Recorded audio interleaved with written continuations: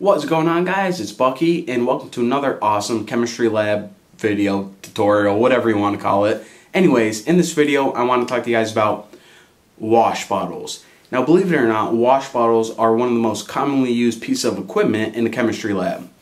Some are small and some are rather large.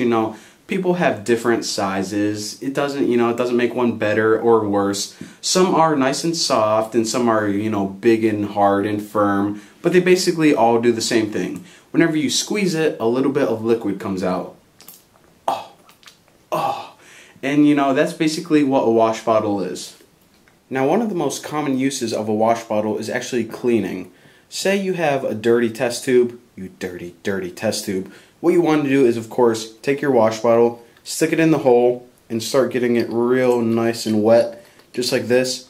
And go ahead and just slosh it around and dump it out. You have a nice clean test tube. Now, of course, sometimes whenever you use a dry chemical or you're boiling something, then you're going to want to use a test tube brush. But for very simple cleaning, you can go ahead and use a simple wash bottle. Now, aside from just cleaning, you can also use these in chemistry experiments. And they're actually really helpful whenever you want to add a very small amount of liquid to a chemistry experiment. For example, these are usually filled with distilled water. And if you need to add some water right here, of course you wouldn't want to use a beaker because all of these little reaction plates would overflow. So you would want to use something like a wash bottle and just add a little bit, maybe a squirt or a few drops to each reaction plate. And of course, there's much more control with a wash bottle rather than a huge beaker. Now, these wash bottles right here, they're usually made of very thin plastic, and they're made this way because it makes it a lot easier whenever you're squeezing the solution out.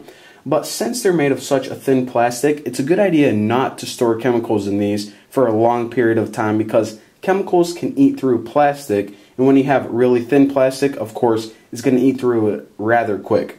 So again, whenever you're storing a chemical, you typically want to store it in a glass container or a plastic container that's a little bit thicker than a wash bottle. Again, if you're just storing distilled water or something, then these are fine. But nonetheless, I would highly recommend picking some of these up. If you look online, they're only about $2 each. So go ahead and grab, 3 or 4 of them. And, well, that's basically all I got to say. So anyways, thank you guys for watching. Don't forget to subscribe, and I'll see you guys in the next video.